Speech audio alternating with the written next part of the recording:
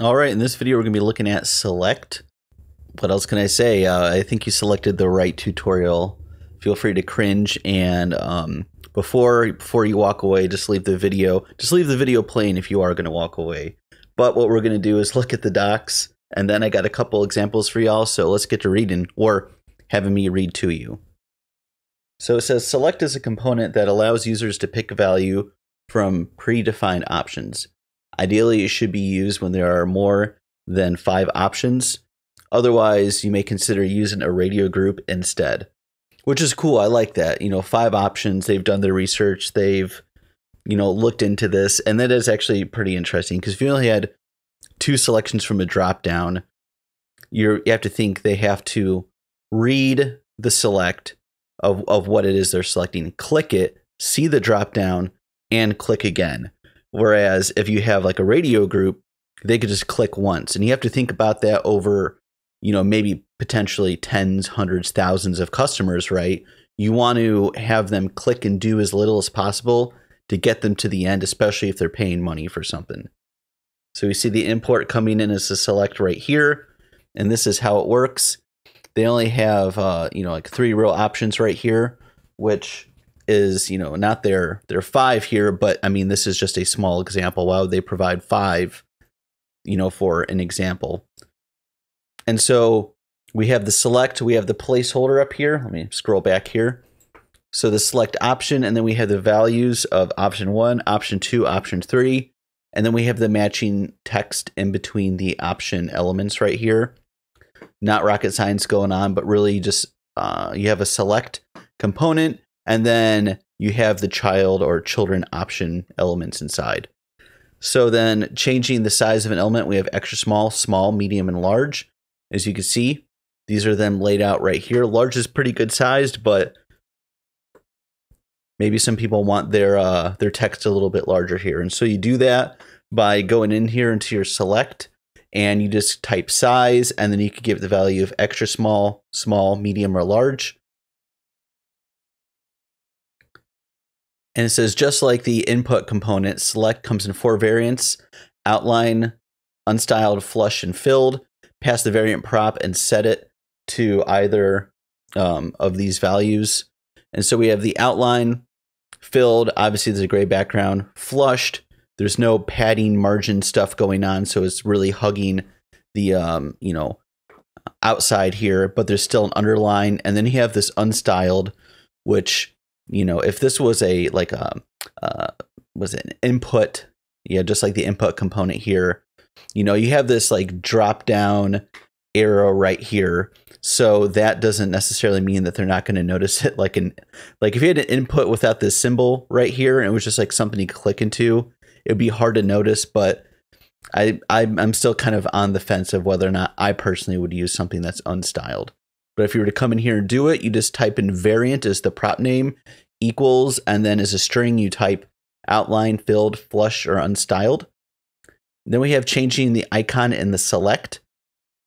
So we have this arrow right here. And so you notice these are like the arrows, but they're not really filled in. But this one is like a solid, thick filled in arrow right here.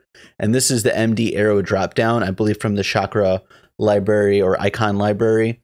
And you just pass in the icon prop, and then you just give it that component that you're bringing in directly there. And so you can override the styles of the selects here. So just like anything, it's a box. So you come in and choose the background color of a tomato. And then this is going to be that blue color, because you're really just impacting the select, not necessarily the option here. And so we have color white for text, the border color is tomato, and then, we have the placeholder text, which is pretty standard there. So if you wanted to come in and customize more about this, make it gradient, whatever, you could do that as well. And so we have the props down here for other things that may or may not have been covered in this video and in their visual documentation at the top. So be sure to always come back here and check it out. But we have a couple examples, so let's get to coding. All right, so for this first example with the select, what we're going to do is we're going to look at the size. How do we change the size? What about the variant? Can we do some placeholder text? And then we could do also cool stuff like add an icon. So let's get to doing that in this use state right here. So like I said in my last video, I've done these pretty far in advance, and sometimes I check my work before I do something. So don't worry about this use state until the next example. So let's get to coding.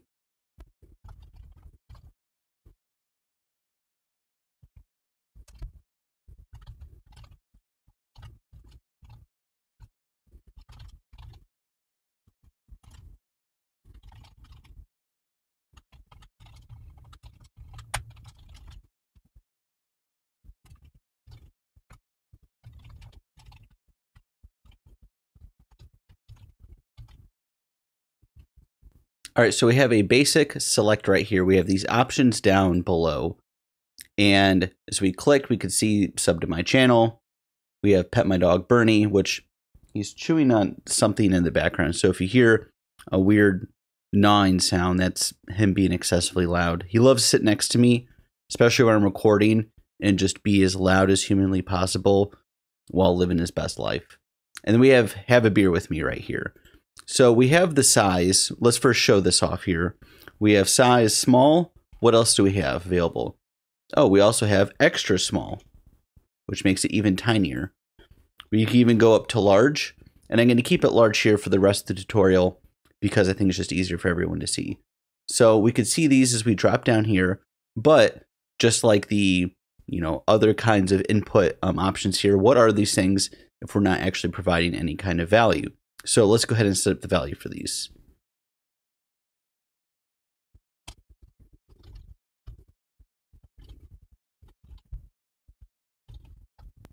So now nothing's really changed right here. We just have these values in here, which we're going to get picked up. And actually, in the next section, what we're going to do is show you how to play around, capture these values with state. But for right now, we have this placeholder. Let's get back to this. We have select an option. We could change it to select stuff. We can see that changes right here. And let's say we want to do something a little bit fun right here. What if we wanted to add an icon? So we have this by default arrow coming down here, but what if we wanted to add something else? Now, what I'm about ready to add is this bell icon up here that I brought in, and it's not going to make sense for it to be an arrow to click to drop down, but maybe you or your own team have an icon you want to use in place of what Chakra is providing, which is quite common. We could do that this way.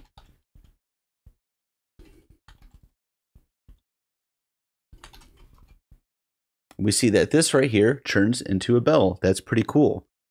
And so one last thing before we go into the next section is, what about variants? Let's do filled first.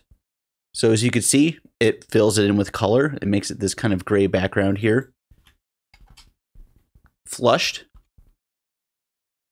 which is interesting. It makes it more look like an input. There's just like this line down below. We have outline, which is kind of like flushed-ish, but you get to see a very thin outline right here. And then the last one is unstyled. So I guess if you wanted just to hide the fact there's a drop down possibly, but it still works. So in the next section, what we're going to do is work with this select, make it controlled, hook it up to some state, and capture some values. So now that we're back here again, let's actually use the state that I had earlier and was teasing y'all with at the beginning, or at least middle of the video. So let's come in here and let's just have some kind of predetermined value. We can have value equals value. And so we have sub to my channel up here, but let's trim it down a little bit so it's less verbose, less room for error. We just have sub. And we're going to change it from unstyled to filled. So everything's a bit easier. So we have sub to my channel here. And so this select here is going to be this value, as you can see. So when it loads, this is the text that belongs here. If you don't believe me, let's add a few exclamation points. And voila, that appears here. But how do we change this stuff? How do we update it? Well, first, let's add some text here. Just because I try and show my work.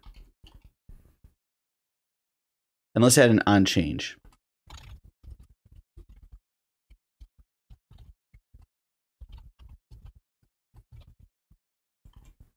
Now we have this right here.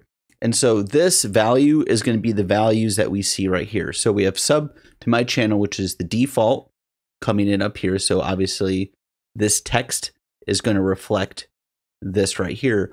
But if I switch it to pet my dog Bernie, it should say Bernie up here because now the set value is being updated with this right here. So let's do this.